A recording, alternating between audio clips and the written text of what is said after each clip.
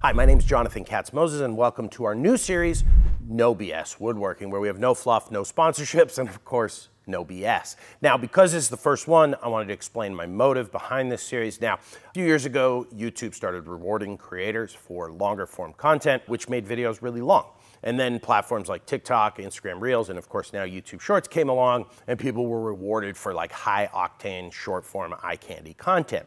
And I think what is missing is utilitarian, actionable content that you can take immediately and go use for our genre, the shop. So I wanted to create that content. As always, these videos are supported only by the people that visit my website. All the opinions and information in here is from me and me alone. I'm not encouraged to say anything or promote anything like that. Now, without further ado, I wanted to get into the first installment in this series, which is routers. Now, we're gonna cover the types of routers, when you would use each type, the types of bits, safety, and some other basic uses of them. And you should be able to take this information for somebody who has never used a router before and go into the shop immediately and start using one. So let's get into it and start talking about the types of routers. Routers are incredibly versatile. That's why they're kind of the do it the other way tool. What that means is they are the tool when something feels unsafe or tough to do, or you don't own the correct tool. Routers can do just about anything if you think hard enough. It's why typically people buy a router as the next tool after a table saw or maybe table saw planer and then router. They come in two different types. There are fixed base, which means you adjust it, turn it on, and it is set at that depth, and that's how you use it. And then plunge base, which means it is adjustable in height as you're working. They come in about 3 different sizes, which is around 1 horsepower, which is what we call a palm or a trim router. A mid-size, or sometimes people call them full-size router, which is gonna be 2 to 3 horsepower, and then some really beast mode routers, which are 3 horsepower plus. Now, let's come into the bench. I'm gonna show you the anatomy of each type of router and give you some vocabulary for when we talk about other things in this video. These are the motors of the small guys. They come in a battery or quarter power. I prefer battery. The difference with these is they only come in a 1/4-inch collet, whereas when you move up to a mid-size or full-size router, they will have both 1/4-inch and 1/2-inch collets. What that means is the size of the shank of the router bit. The shank is the area below the cutting area. This is 1/2-inch and 1/4-inch. This router will accept both. These routers will only accept a 1/4-inch. The difference with the full size is they usually only come in a plunge base, and that's because you're typically gonna use those for big operations like flattening slabs and lots of other things we can talk about later. There's a speed adjustment dial on all of them, which allows you to change the RPM of the motor. Those numbers don't mean anything because it is different with every brand. You just need to look in your owner's manual to tell you what those numbers correspond to. We'll talk about feeds and speeds again in another video. Now let's talk about the bases and the difference between those. There are 2 types of router bases, fixed and plunge. Any size of router is gonna have a fixed and plunge base, and if you're shopping, make sure that it does before you buy, because even if you don't get it now, you will want it later. Now, they're very simple, and I'm gonna bring you in here and show you how they work. Now, first things first, you're gonna insert your bit. Now, like I was talking about in the previous section, there's a button that will stop this post from moving. You can see this little hole right here. You're gonna line that up with the button. You can feel it, it is locked in. You're gonna insert the bit that you want and tighten it. You can start by hand, and then using a wrench, you can tighten it. You honestly don't need to crank on it so hard that you're straining. As long as it's tight, you're gonna be great. Then you're gonna take it in either your plunge base or your fixed base. There's typically a line in your motor like this that will line up with a couple pins in the base. You line those up with your clamp released, just like that. You want to insert it all the way and then lock it down. You don't want to put your motor halfway in. It should go all the way in and seat. That is going to be the same for fixed base as well. This DeWalt has this ring that comes off, which you need to remove, and you just thread it onto your router. Then same thing, you line the grooves up on your motor and the pins inside the base, and then it locks in just like that. You're going to adjust the height, lock it in, and use it from there.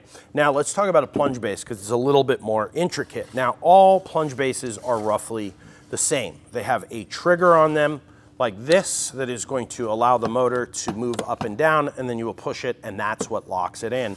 Same thing with this guy. You can put it down like that and lock. I much prefer the ones that are always tight and you loosen with your finger. It makes use a little bit easier. Now, one of the coolest features about plunge base is this right here. It's this adjustment mechanism. I have a great 2-Minute Tuesday on these. I'll link all the videos and all the tools we talk about in this video down below in the pinned comment and description. All right, what makes this so cool? Well, here's 2 use cases for this. One, we've established 0, right? And a good rule of thumb for bits is you never want to take more than the diameter in depth. So this is a 1/2 inch bit. I don't want to go more than ½ inch down per pass. With routers, it's really important to know that the less you take, the easier it's going to be, the less chance of it kicking around. So go take small bites with a router. But let's say we want to take a ½ inch pass. We know that right here is 0. If I go 2 clicks, because these are each a ¼ inch, 1, 2, we're now at a ½ inch. We don't have to measure and check. Let's go back to 0. Here's another great way to use this. So we're at 0, right? We've established that.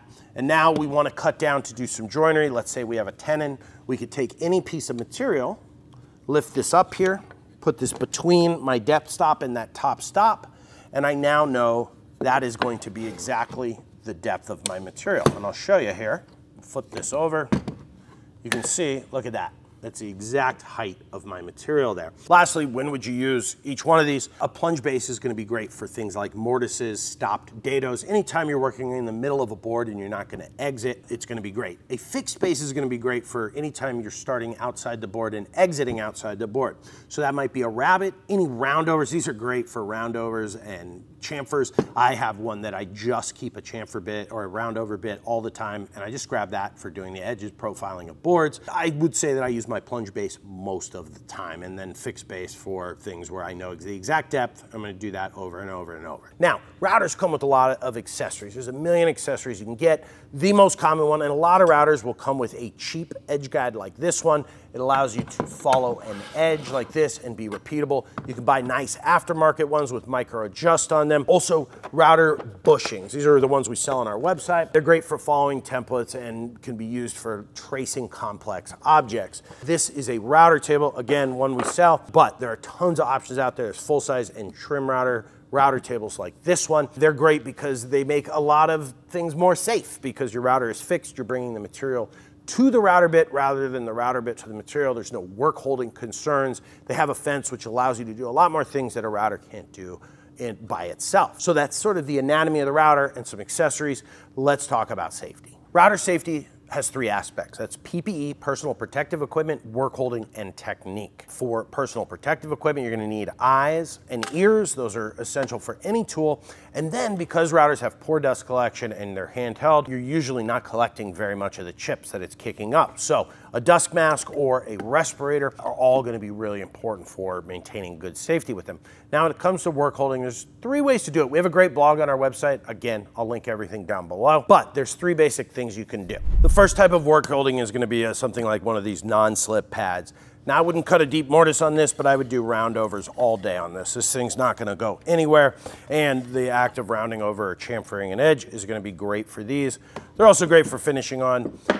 The next thing you can do is bench dogs. They come in a variety of shapes and sizes. They're great for any time you're working on like the face of a board. So for example, this mortise, if I need to do that, we could lock it in here with the vise. If I wanted to, I could tighten these with a wrench that comes with them, but that's going to allow me to work on this mortise just like this. It's going to be super secure. And of course, lastly is the obvious one, which would be clamps or a vise. This is our Moxon vise. Just slide the board into your vise, and then this is rock solid. It's not going anywhere. Clamps are tough because when you start clamping things, they tend to get in the way, but of course, sometimes they are necessary and you can just move them and work around them. There's 3 important things to remember for use.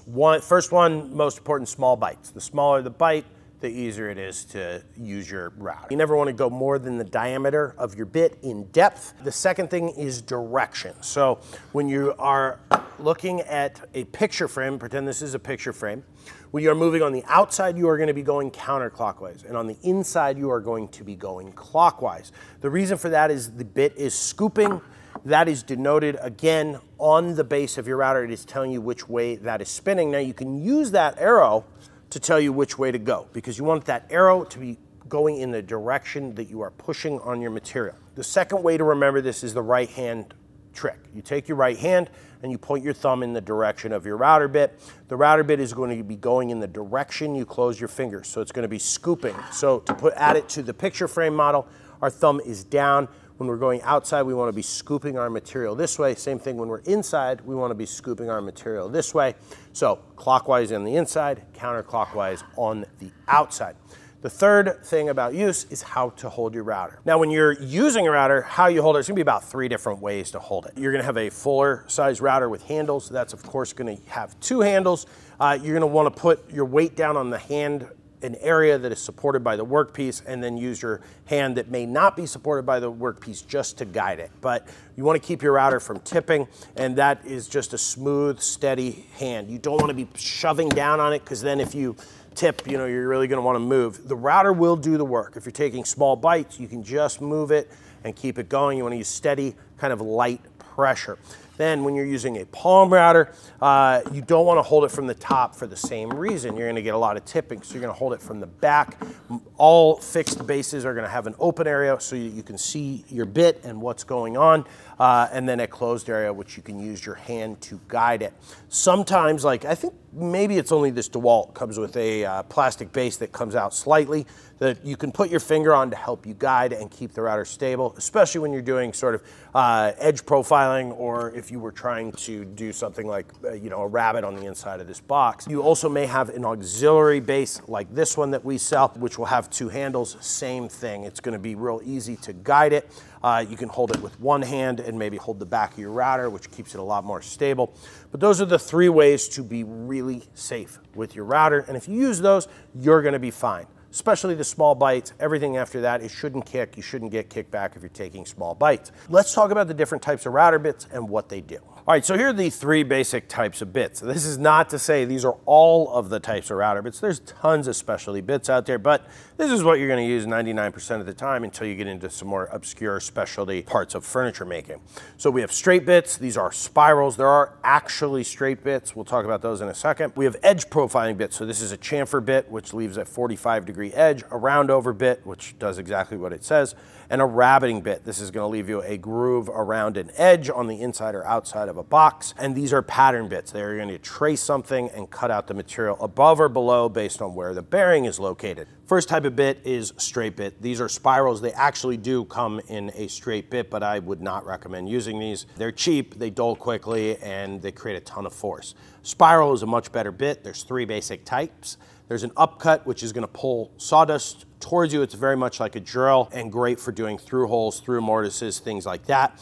The difference between an upcut and a downcut is the edge in which they leave a better finish.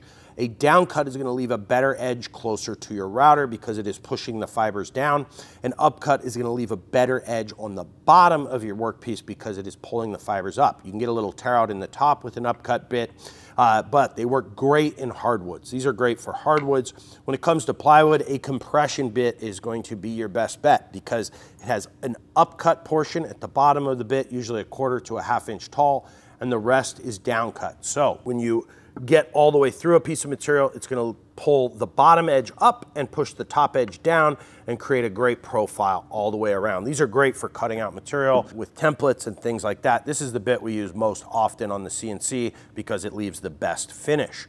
The next bit is edge profiling bits. So they come in a variety of shapes and sizes. These are chamfer bits. They leave a straight 45-degree edge. These are roundovers, do exactly what they say. Roundover comes in a bunch of sizes from 1/8 inch all the way up to, you know, massive bits that are 1 inch big. This is a rabbeting bit. It's designed for creating a rabbet on the inside or outside of a box or piece. If you were doing the back of a cabinet or the top of a jewelry box, that would be a great choice. These are pattern bits. They use a bearing to trace something like this. This is a template.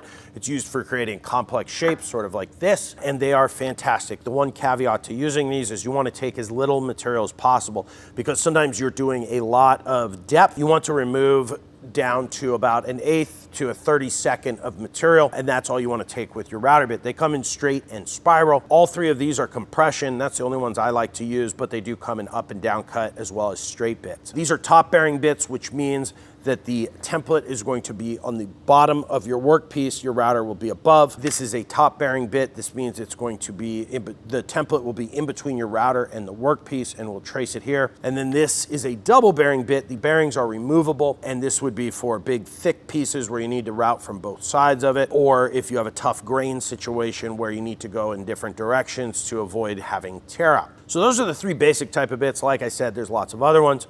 So let's wrap this thing up. Like I said in the beginning, Routers are one of the most versatile tools in your shop. They have so many different accessories. You can get so much done with them. I think it's a great overview, no BS look at actionable intel that'll help you use them safely in your shop. I'm going to list a ton of in-depth resources we've already created about all of these subjects down in the pinned comment description, well as all the tools we talked about and a lot of blog posts we have that go into a lot of depth on this.